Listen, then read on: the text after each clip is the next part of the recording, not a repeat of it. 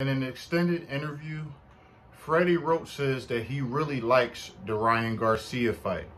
He said Ryan Garcia is a good boxer, but he said that Manny's got to be careful with Ryan Garcia. He said Ryan Garcia has a good left hook, and he says that Manny can't just do ordinary things to beat him.